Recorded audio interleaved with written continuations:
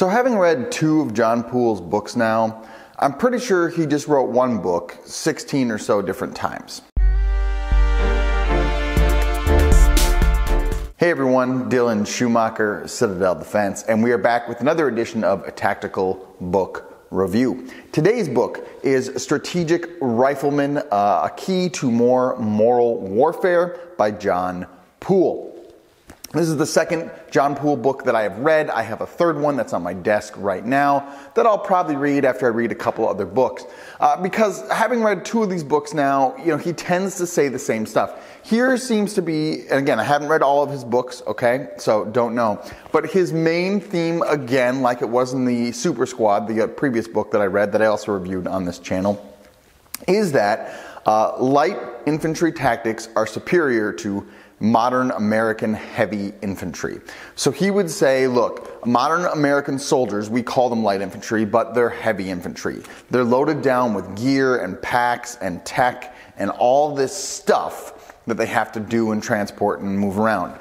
And the American military tactic or paradigm is we are just going to bomb the shit out of something. We're going to send lots of bullets and bombs and planes and artillery strikes and tanks and all this stuff in to destroy something, and then we'll kind of send in the infantry to kind of clean up afterward. And he's saying that's how we've been doing it since World War II, and since World War II, we haven't decisively won a war, would be his argument. And he would say the reason is because we are neglecting small infantry to our detriment. So he writes for the U.S. military at large, that's what his books are aimed at, to say, hey, we need light infantry tactics. We need people to be able to sneak in between foxholes and do true 3G warfare and destroy material rather than men. And he'd say that we still fight a 2G war, and that's a big problem. 2G war just trying to kill more of the enemy than they kill of you, and that's how we think we'll win. And he's like, that's not how you're going to win 3G and 4G warfare. You need to destroy material, you need to destroy morale. Replacing people is easy, replacing stuff is not. So we need to equip our soldiers to do that better. We need better small unit light infantry tactics, and we don't need to burden our soldiers with all this tech gear, equipment, whatever. So that's kind of his general purpose, and if you want to know more about that, you can read the book, okay?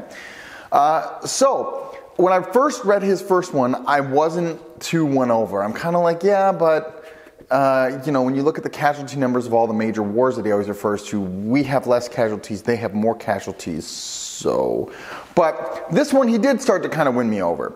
And the way he talks about different initiative and the frontline soldier who's about to live or die, getting to make the choice whether or not they want to take this action or not take this action, and being able to have the freedom and flexibility within a tactical plan to do that so that it is safer. They don't have to necessarily risk their life if they're not feeling it, or if it's not a good take, or the situation is just wrong, or whatever.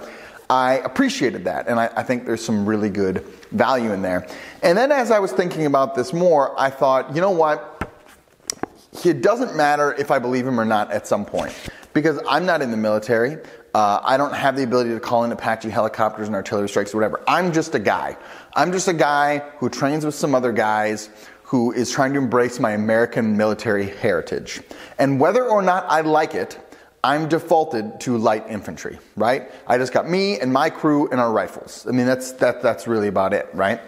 And so how do we think about that? How do I, as just an American who wants to embrace my military heritage, how do I train and think about that, right? What are the skill sets and the kind of trainings that I need to have? And again, like it or not, it's in the more light infantry tactics vein, because just don't have the tech, don't have all the technology.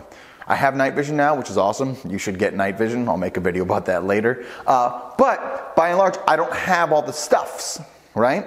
And so I'm defaulted to the light infantry tactics as he describes them. And so the question is, how do I do that? How do I apply that? So I guess the book that I would like from John Poole is the book that details his training regimen, right? I would like John Poole's tactical manual. I don't need all the history. I don't need all the convincing arguments. I don't need all the stuff. I believe you. I've read the books. I've got the history now. What I would like to see from John Poole, and maybe this book exists. I haven't read all his books, so if you know if this book exists, tell me. I would like the John Poole Tactical Training Manual. The book that says all the drills we should do, all the skills we should develop, all the stuff we need to know. That's the book I want to read. And I want to know, okay, so if I believe you, what now? Because I feel like I keep getting frustrated with both of his books where he goes through and gives all these details and makes all these arguments, but then when it comes time to like, okay, what now? It doesn't really seem like he gives clear direction. He gives hints and little feints at stuff, but he doesn't like very clearly explain very often what we can do. Okay, so if I believe you and I want to capitalize on that, how do we therefore live? And I don't think he does that very effectively. So I would like to see that John Poole book. John, if you ever see this, please write me that book. I'll read it, okay? It'll be great. All that to say, I enjoyed this book. It's really not that long. It's only 200 and some pages. Overall, it was helpful. If you're interested in that whole thing, if you're interested in just being an American who's just a, everyday guy, and you want to train with your people about what do we do, I think this will give you some good high-level philosophical understanding of what light infantry is versus a standard American, what we're just going to call heavy infantry, and how that differentiates and what it means to be truly light infantry and kind of different things you could think about or do or whatever. I would recommend this book to you.